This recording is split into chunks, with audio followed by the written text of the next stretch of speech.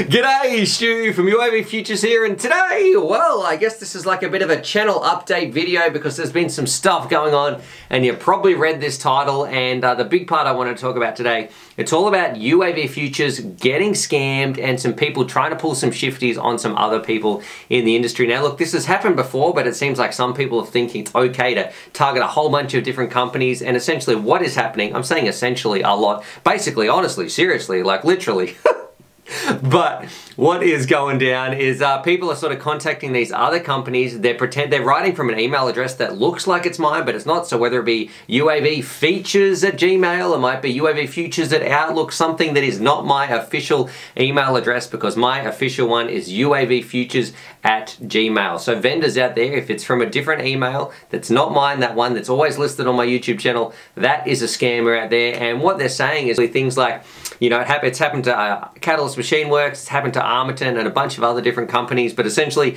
the fake email looks like I'm saying, oh, can you please help out my Patreon supporters, this didn't work, and can you send this one out instead and just hook me up, and all those sorts of things. And then the person, you know, the other vendor will be like, oh, sure thing, Stu, and they want, oh my gosh, it's getting confusing. But they want the vendor then to ship this winner, the person who's going to be winning, their new quad or new frames or just new components and those sorts of things. Now the ironic part is they're going to be getting charged, you know, the fines and the charges actually are going to work out to be more than if they just paid for the quad in the first place. So that's a bit of poetic justice there. So look, if that is you, Trevor's said some other words out there that I'm not going to repeat, you can imagine the bleeps that he'd say.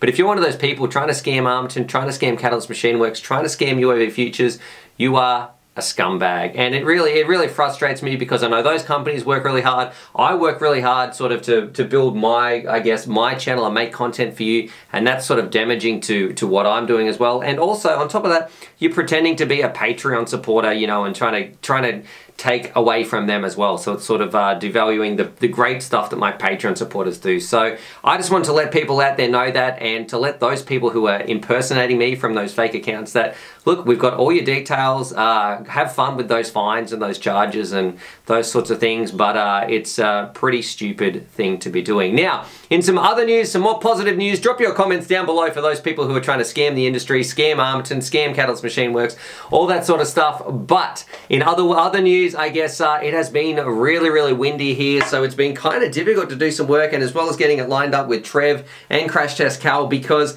Trev's been busy all week, and I know I'm not sure if he's going to have any time this weekend, so I'm hoping I can sort of catch up with him. He's been away though, he's finally back, and I'm not sure if he's going to have time to come out and flying.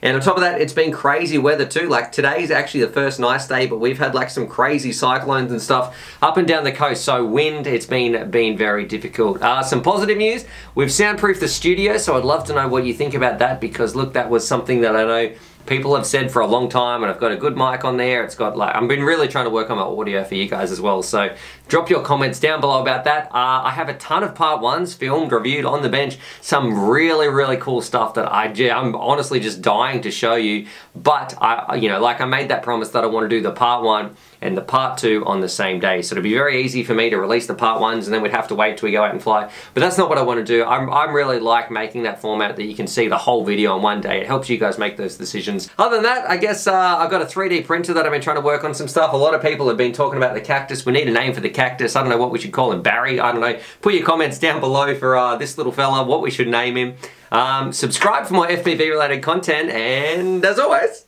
happy flying. We gonna find you. I'm letting you know now.